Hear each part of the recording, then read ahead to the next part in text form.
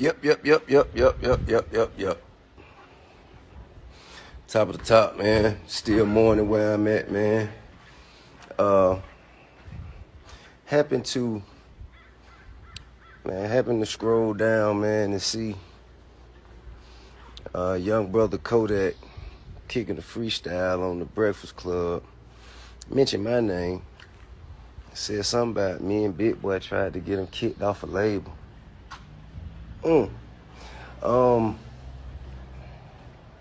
know,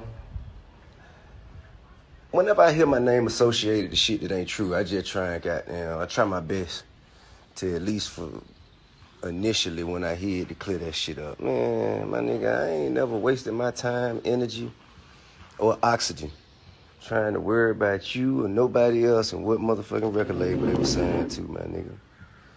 Nah, that ain't how I get down. And I know you don't know me, so I'ma just say this right here. That ain't how I get down, bro. I don't care what record label you signed to. I don't care how much money you have. I ain't trying to interfere with none of that. I wish you the absolute best, and I told you that face to face in your section at Booby Trap. I told you, man, I'm happy for your success, and I wish you much more of it, and I wish you the absolute best on your journey. So I don't know where that shit came from. We slapped hands and parted ways amicably. I don't know where that shit came from. You heard I tried to get you kicked off a label, but your song jamming though. I fuck with it. Continue on. Later on, bro.